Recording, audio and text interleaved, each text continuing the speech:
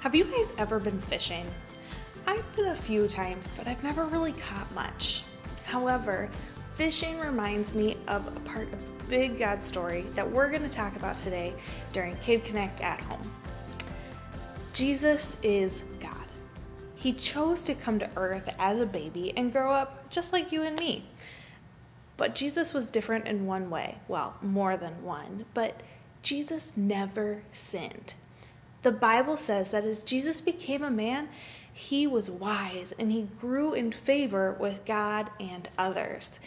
And he knew that God's plan is best. Now, when Jesus was about 30 years old was when he started to do the ministry. That's when he started to do God's plan for him on earth. And crowds of people followed Jesus. They were amazed by the things that Jesus said as he told them that God's plan is best. They were amazed at the miracles Jesus did to show them that God's plan is best. Jesus traveled to Galilee and began to teach the people beside the lake of Gennesaret. It's a long, kind of funny word, and it's hard to say. So today we call that lake the Sea of Galilee. The crowd got so big that Jesus actually had to get in a boat and taught the crowds from in the boat. The boat's owner's name was Simon, but we also know him by another name, Peter. Luke 5:4 says, when he had finished speaking, he said to Simon, "Now go out where it is deeper and let down your nets to catch some fish." Now, Peter didn't fish with a fishing pole and a hook like we would. Many fishermen at that time used heavy nets that they lowered into the water. Fish would swim into the net, and the fishermen would pull it up and take out the fish. The net full of fish could get really heavy, and it was hard work. Let's see how Peter responded to what Jesus told him. "Master," Simon replied, "we worked hard all last night and didn't catch a thing. But if you say so, I'll let down the nets again." These men caught fish for a living. But Jesus was a teacher and a builder. People didn't necessarily know him for his fishing skills. But even so, Peter agreed. He took his boat into the deep water, cast his net, and guess what happened? Peter caught so many fish that the nets began to break and the boat began to sink. It was probably the best catch of fish that Peter and his friends had ever seen or would ever see again. Do you think Peter was jumping for joy with all those fish? Well, the Bible says that when Peter realized what happened, he fell to his knees and told Jesus that he was a sinful man.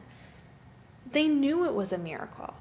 They knew Jesus, who had performed the miracle, was no ordinary man, that he was God.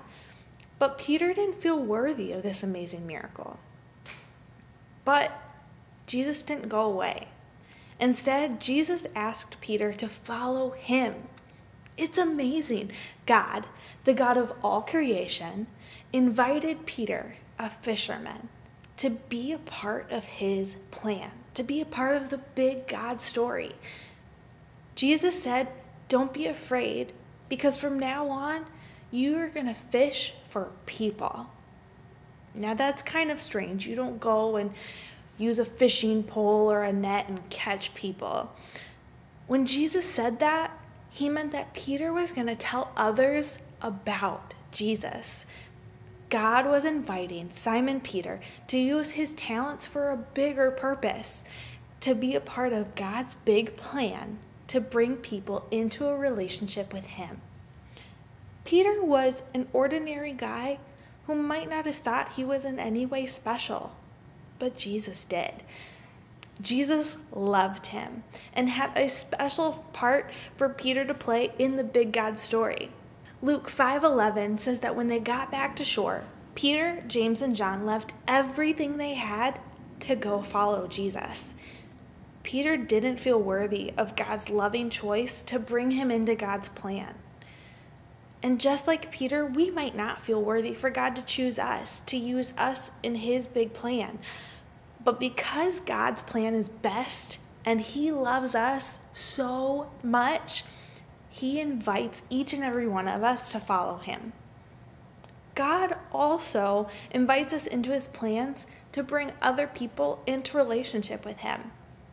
How do we enter into a relationship with God? When we trust that Jesus died on the cross for our sins and rose again, we become one of God's children who will live forever with him. It's such great news, and we want to be able to share that with others. What are some ways that we can share the good news of Jesus?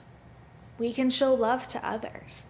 We can take care of those who are hurt or sick. We can pray for people who are having difficult times, and so much more. When people see how we treat them and one another, they'll see that we're Jesus' disciples. They'll see his love through our lives. It's all a part of following God's plans, and God's plan truly is best. Jesus calls us to more amazing lives than we could ever dream for ourselves. Because of God's great love and mercy, we have been invited into his plans, the best plans ever. Before we go, let's end by saying a brand new remember verse together. Search me, God, and know my heart. Test me and know my anxious thoughts. See if there is any offensive way in me, and lead me in the way everlasting.